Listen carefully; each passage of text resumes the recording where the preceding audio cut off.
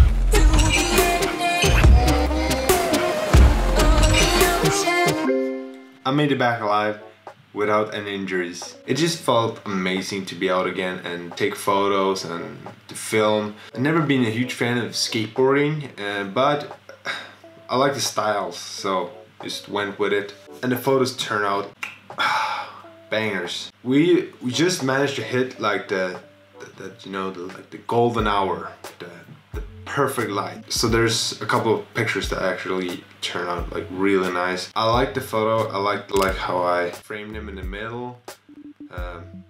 Don't like the payment on the photo is, there's something there.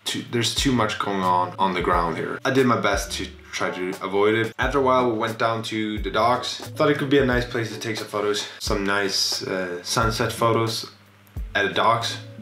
Never hit wrong. I found this thing that they're like tighter the ships, so I try to like put that in the foreground a little bit to make like something happen. I really like this photo. I shot it at 24mm with the Canon 24-70. Captures so many things. I have that metal part in the foreground.